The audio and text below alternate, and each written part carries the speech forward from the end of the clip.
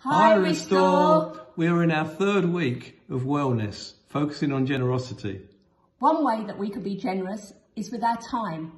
So just pick up the phone and call someone. It might be the only call they get that day.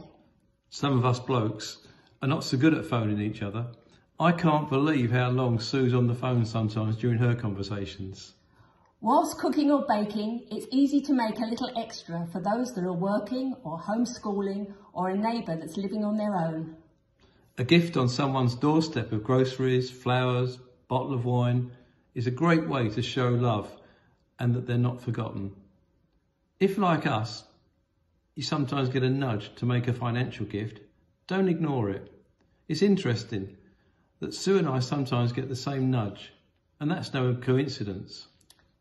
Lord, please show us where we can be generous to others during these days. Amen. Amen.